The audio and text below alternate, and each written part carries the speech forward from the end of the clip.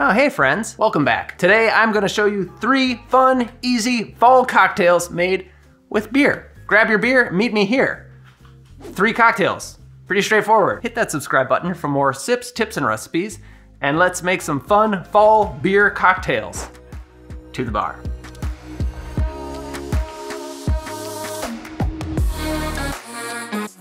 All right, beer cocktails. What is there to say? This time of year, I think about beer cocktails. That's just the way it is. I enjoy drinking beer. I watch American football and I like to have a little beer with my football. And I enjoy cocktails. So I see nothing wrong with merging the two. So let's get started.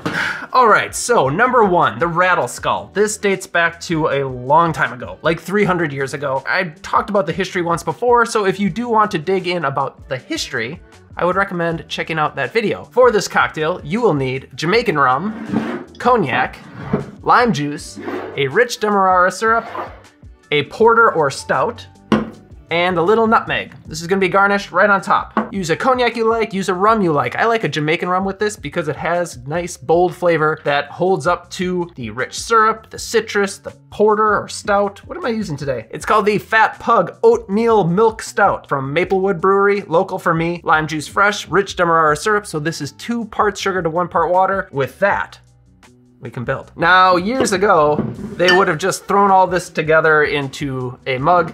I'm going to shake up the citrus and the syrups and the base spirits, and then we will merge it with the beer. We'll start with the rum. 1 ounce of Jamaican rum, 1 ounce of cognac. We'll go ½ ounce of the rich demerara syrup, and 3/4 ounce of fresh lime juice. Now we can add ice and shake. All right, I'd say 10 to 15 seconds. You just wanna add some air, mix everything together, give it a slight dilution. Get yourself a nice big glass. If it's cold, that's great. Doesn't have to be cold. To that glass, we can add 12 ounces of your stout or porter. This can is more than 12 ounces, so I'm just eyeballing it. You can always top it off if we need more. Still a little bit left. And then we can carefully pour the cocktail right into the beer. Ooh. Now, the garnish. The grated nutmeg. And this is really nice on this drink because you go in for a sip and you get this nice fragrant nutmeg. There we have the Rattle Skull. Cheers. Rich, stout, bright citrus. The nutmeg is really nice. The rum and the cognac kind of take a back seat. You definitely get beer up front. It's really good. I'm gonna keep this by my side, but we can get this stuff off and we're gonna move on to the next one, which is an original of mine, but it's kind of loosely based on another drink called a Stone Fence, which is as old as the Rattle Skull. That drink calls for hard cider, but I'm using all beer today, so I call this one the Fence Hopper because it's like the Stone Fence and we're adding hops. That's the hopper. It's a really good name. For the Fence Hopper, we are gonna need bourbon, fresh lemon juice, apple cider, maple syrup, Angostura bitters, and an IPA.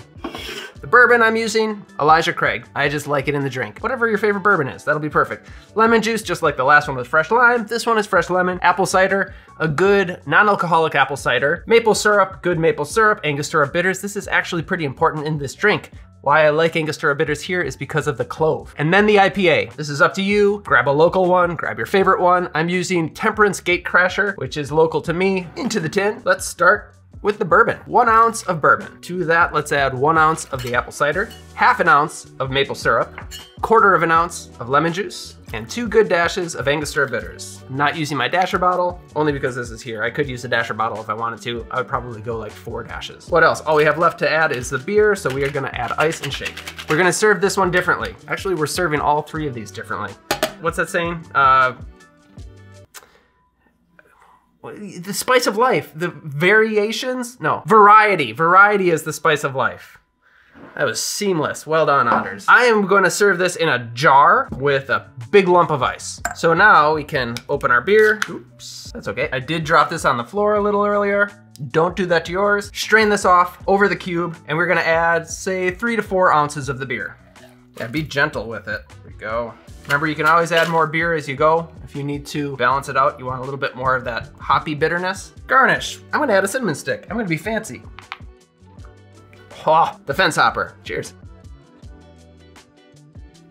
This is gonna be a crowd pleaser. You get these apple pie spices with the Angostura bitters, even just that little bit of cinnamon in there. The bourbon and the apple cider work great. I chose to go with an IPA here because I like that hoppy bitterness on the end. I like it on the big cube of ice. So I must say that is pretty good. If you like fall, if you like apples, if you like pie, if you like cool afternoons with a game of football on. Now this last drink I call the Lumberjack in Love. And it isn't just a clever name for a drink that I came up with. It's actually named after a play, a small play in Wisconsin. This is gonna be good if you have any Oktoberfest lying around. And the flavor we're gonna go for here is cherry and rye whiskey. For this drink, you are gonna need rye whiskey, an allspice liqueur, cherry juice, fresh lemon juice, simple syrup, and an Oktoberfest beer. Rye whiskey, I'm using Rittenhouse rye, which is a little higher proof, offers a good amount of spice in the drink. Allspice liqueur, this is really good with the cherry juice. Happens to be Montmorency cherry juice, if you're wondering, but other tart cherry juices will work well. No sugar added.